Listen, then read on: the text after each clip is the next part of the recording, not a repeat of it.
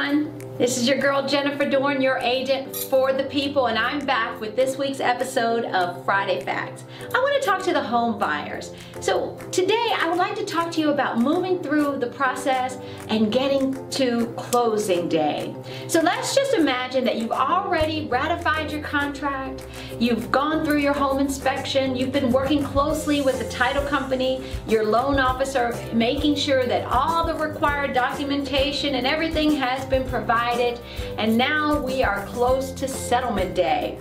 So we're about within a week or so from settlement. And this is the time, ideally 7 days or within 7 days prior to settlement, you want to do your home inspection of your new home.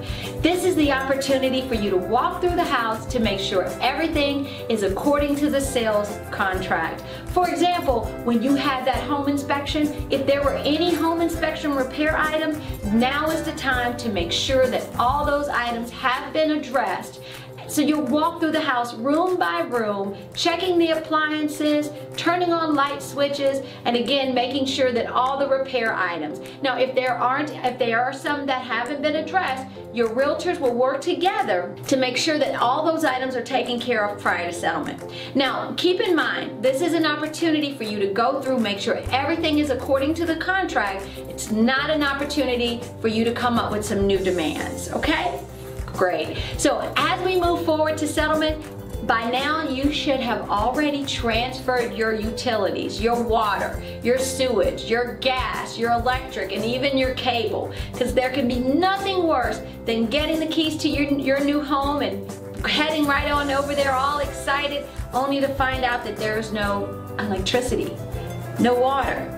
It's hot or it's cold depending on the time of year, and spending the night in your new home won't be fun. So be sure to have those utilities transferred in advance, because the seller will have already transferred them to be canceled on the day of settlement. So you want to make sure that you have the utilities transferred on the day of settlement. Cool. So the next step is settlement day. So one of the things I like to recommend is make sure either the night before that you create a checklist of things that you want to bring with you to settlement. So to give you an idea of what to add, you want to make sure you have a government issued ID. Your driver's license, a passport, your military ID, something like that will certainly work. Make sure it is an unexpired government ID.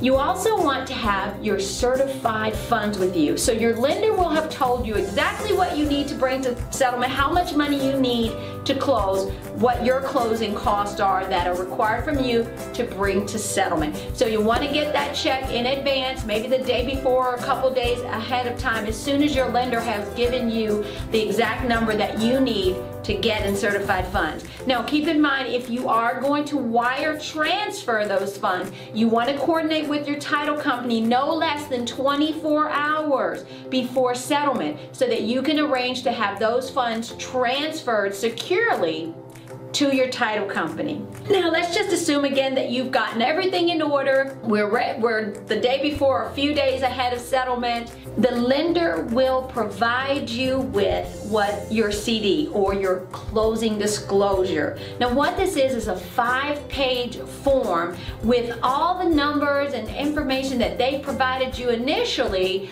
to compare with the numbers to close with. For example, your closing costs, all the fees that are required.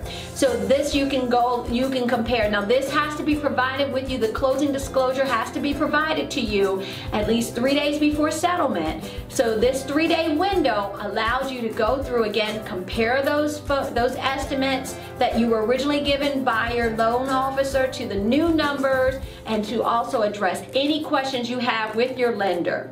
So now we are here at settlement day. Yay, you guys have made it. So you get to the settlement table, your attorney or the closer will be there to provide you with the documents that you and the seller will sign. For example, you'll go through your ALTA, which is your settlement statement, and it'll go through all the funds, the disbursement, and monies to be collected, whether it be collected from you or from the seller.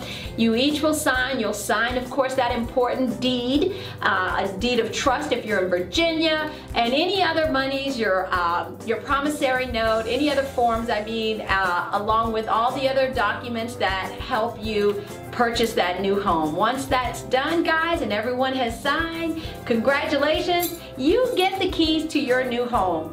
Once again, congratulations. Hey, listen, I hope this information was helpful to you. If you have any comments or questions, please leave them below in the comment section. Feel free to message me, send me an email, visit the website www.agent4thepeople.com, and also visit our YouTube channel, our social media channels, Facebook and Instagram. We'd love to hear from you, and if you like content like this, please let us know. We want to make sure that we're bringing you valuable information to help you through this whole process.